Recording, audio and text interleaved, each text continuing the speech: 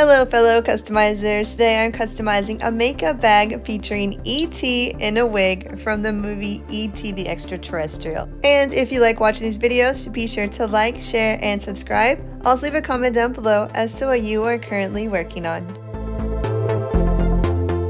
My friend mentioned staying at a capsule hotel in Tokyo. I knew exactly what I needed to customize. And that is of course E.T. in a wig. With less than 24 hours before our adventure begins, I needed to paint this design fast. Removing this little trinket from the front might ruin the surface, however there's an entire backside that is the perfect size for E.T.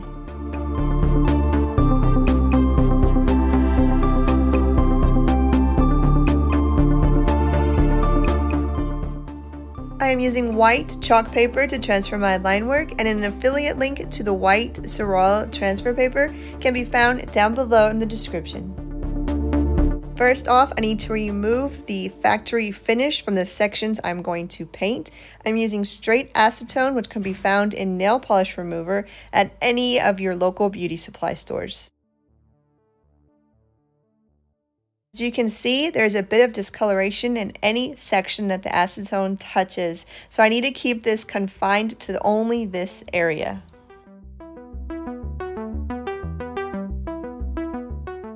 After all of the acetone completely dried, I relaid my Seural stencil down and retraced on the remainder of the important line work.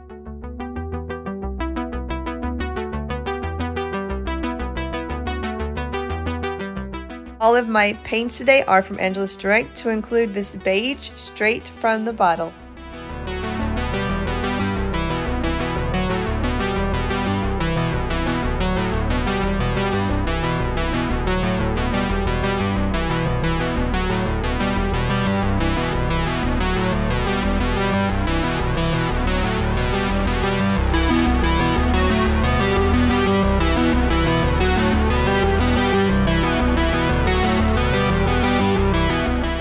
With the first layer of yellow completely dried, I am now going in with the second layer.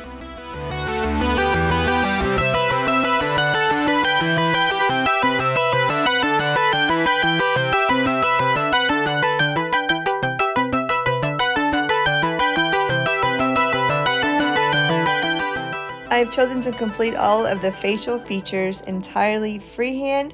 However, you still have that Seural stencil right there. All you have to do is lay it back on top of the face, and there you have all of your line work.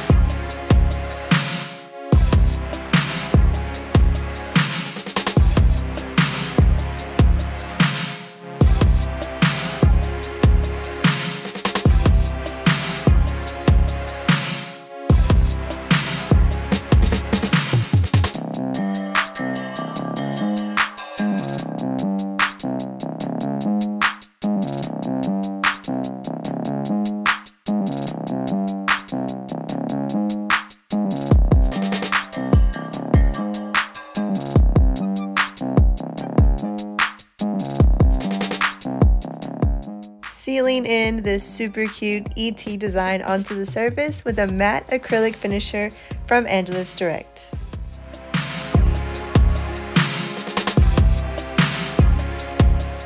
And this is my complete E.T. in a wig travel size makeup bag. If you have any questions, you can reach out to me through my Instagram or my website. Both links are down below, as are links to all the products I used in this video.